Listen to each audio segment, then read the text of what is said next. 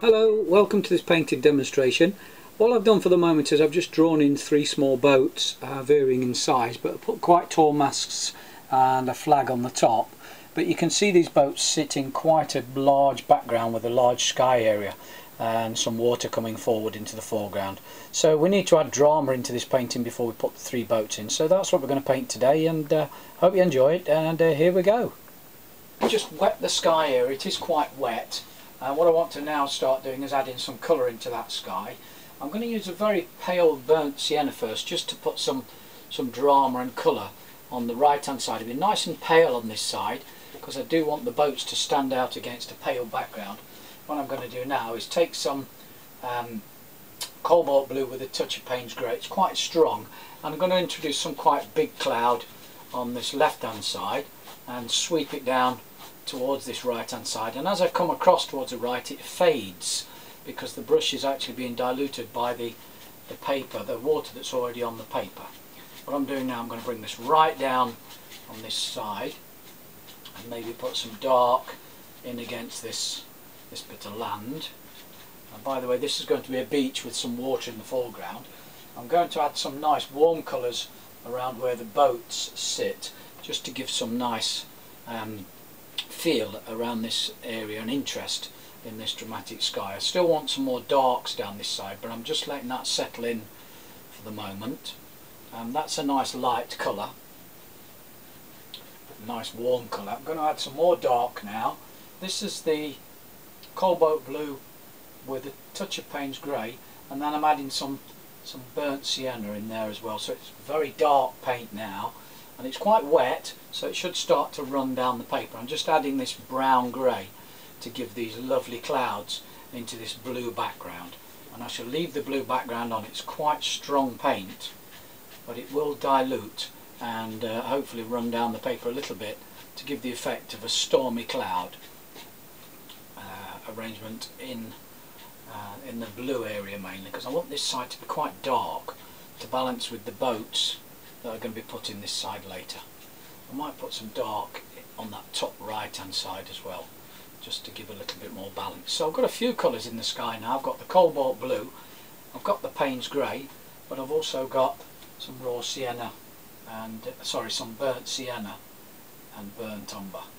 Again, just adding another colour, another strength to that. This is Payne's grey with cobalt blue, and it's quite strong now. It really is dark, but it gives me another layer of cloud at the top end of the sky, which really does add some drama now. It's really got a nice contrast coming now.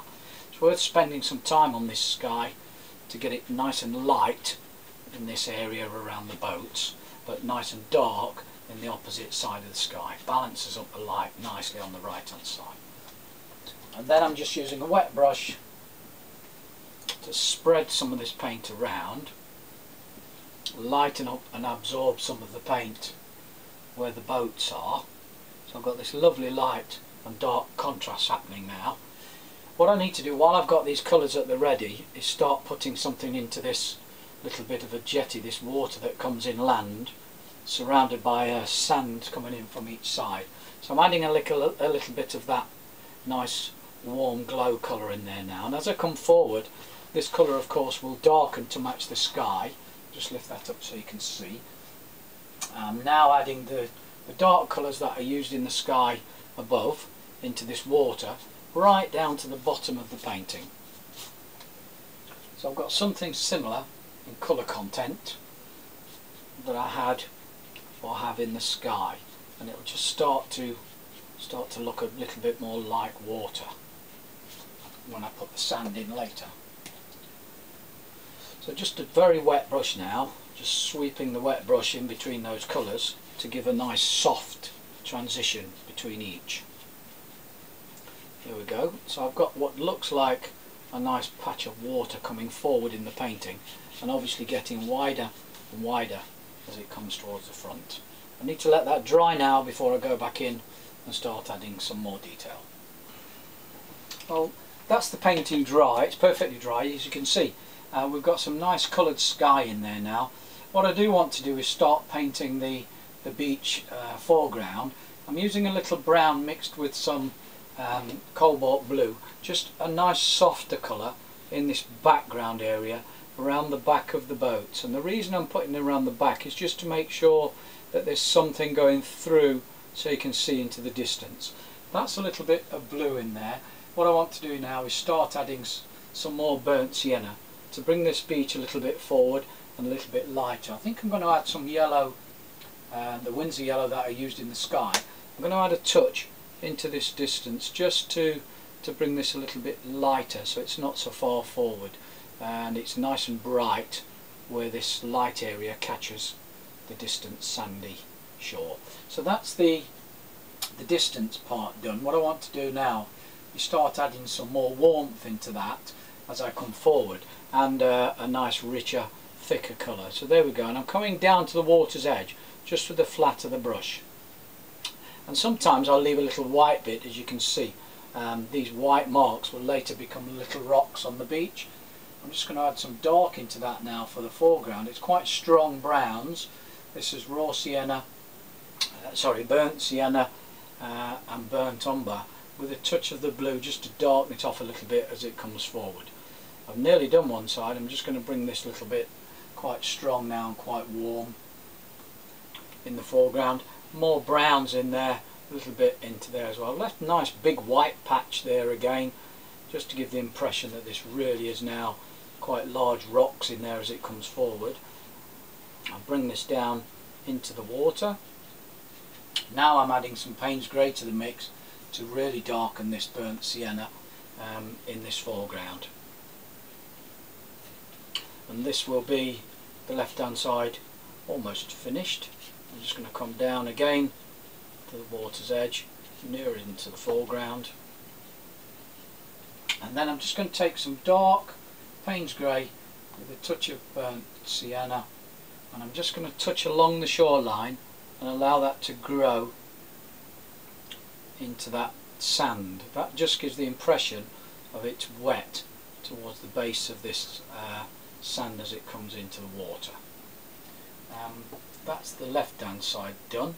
Now I need to move over to the right hand side. Can you see how this fades into the distance? The colour gets some fade. Just adding some undulations now and allowing that softness in the background. Okay, I need to move over to this other side now. Right, same technique. I'm starting with a greeny grey, and the reason I'm doing that is I want this to go quite far back into the distance again. I'm just adding a touch of cobalt blue into that just to grey it off a little bit, and I'm going in close to the water again. This now balances the other side where this colour looks fairly distant. And then, like before, I'm just going to add some warm colours now into this to bring this forward. You can see this brown, this burnt sienna, instantly brings this area on the right hand side further forward, and then again down to the water.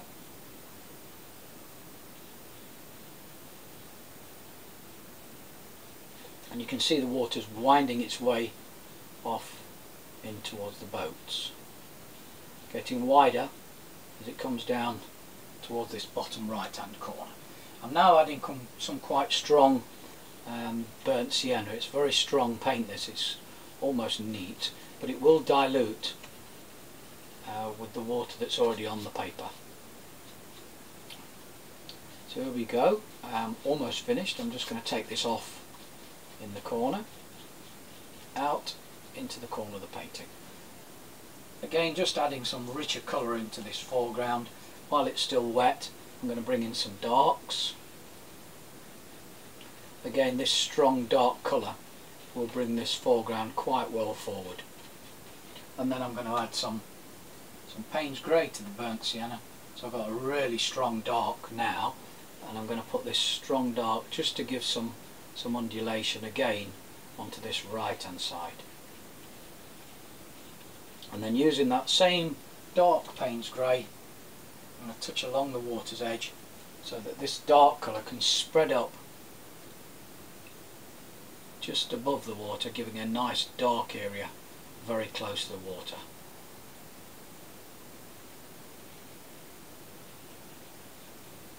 Okay, so I've got that nice dark, just put a little bit of dark on that far side. I'm just going to to take some of that dark on that far side away, just to soften, and it does sink into the distance nicely. What I want to do now is make it look like there's some reflections in the water. So I've just got a wet brush, it is quite wet, and I'm just going to pull some of this colour down into the water. I'm just using the edge of the brush, sweeping straight down into the water that's there, and it just gives the impression of reflections of this land.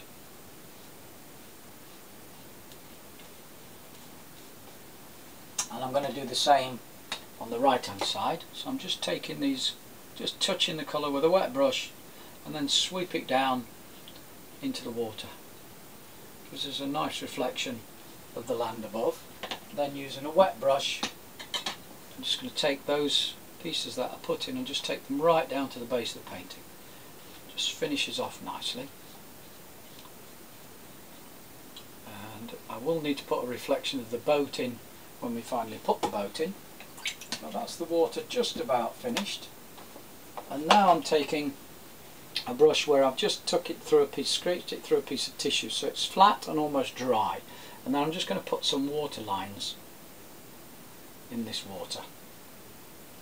They just look like wind lines, a couple in the foreground, and it's best to do this in the darker areas, because obviously if you do it in the lighter areas you wouldn't see them, and that just re-emphasises the fact that this is water. It just gives a more convincing view. Right, so we've painted the water, we've painted the sand, we've got this undulation happening.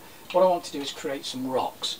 I'm going to use a normal palette knife, and I'm just going to scrape in these areas on the right hand side some quite large rocks in the foreground, and then as I go into the distance they just get smaller and smaller and lead the eye in towards the boat. I'm going to do the same on this left hand side, which is almost dry, so you have to be careful, it has to be damp. I'm just going to put a few quite large rocks in the foreground, and then as I go in the distance I'm just using the tip of the knife just to create some very small rocks as it disappears off into the distance. Now the rocks are in, but they aren't quite dark enough in terms of shadow, so what I'm going to do is take some Payne's Grey again with some burnt sienna in there, and I'm just going to emphasise the shadows under these rocks, and that means just touching in, allowing it to run into the wet paint, just touching in some dark paint underneath each of these rocks, and it will just give the effect, which there would be of course, some quite strong shadows from the rocks created by that light area of sky in the background. Same on the left hand side, a few distant rocks that have a little bit of shadow as well, but obviously less. And then as I come forward it's getting quite strong now and quite deep. So I'm just putting in all these shadows in the foreground. It adds extra interest around these rocks.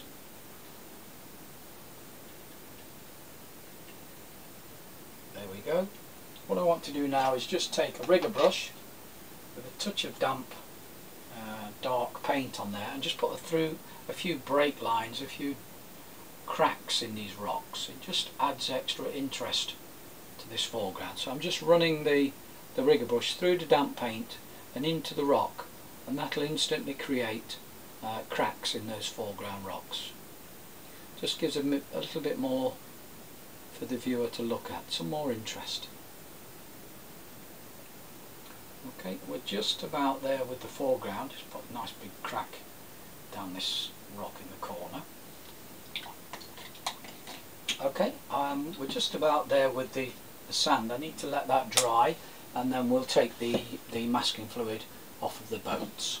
We're nice and dry now, and I've taken the masking fluid off of the boats. What I want to do now is actually paint the boats. I'm going to paint the middle boat in a burgundy colour, just to give a nice warm feature to look at.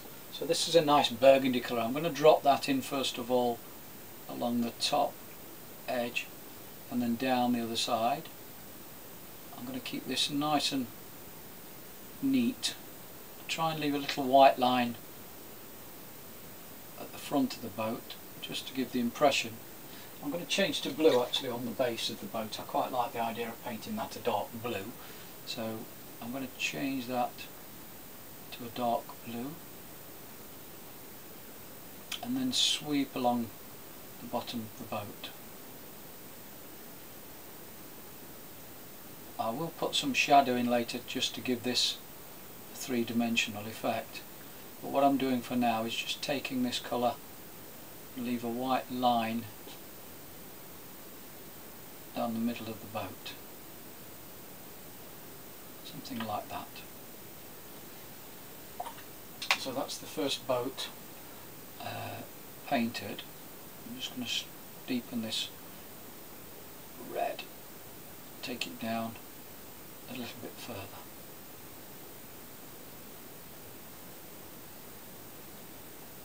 Now on the top of the boat there's a small cabin. I don't need to paint the cabin as such, but I do need to paint the windows, which will obviously give the impression that there's a cabin there. So there's a window each side, and then just going down the edge a very thin window. And that's the boat almost finished. The middle distance boat, there's very little on it. The focus really is on this main boat. So again I'm going to put two small windows in there, and just using a pale blue colour for this middle distance boat.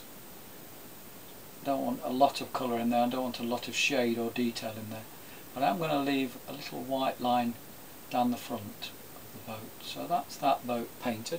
In the distance I've decided to just take that boat out altogether, apart from the mast, which I'll put in later.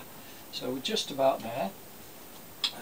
The mast for the boat, I'm not going to paint a straight line using the rigger brush.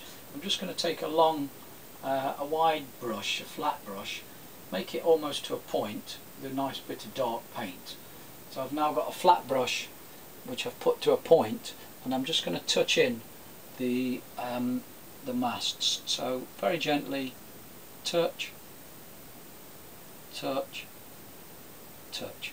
The next one, just touch, obviously it's shorter, and the final one is just one dab. What I want to do, I've just put that in very roughly because I'm going to put some sort of a sail around that using a burgundy colour, and I'm just going to touch at the top, very slight. There's hardly any colour on this brush now. I'm just going to use that black that's already on there, the Payne's grey.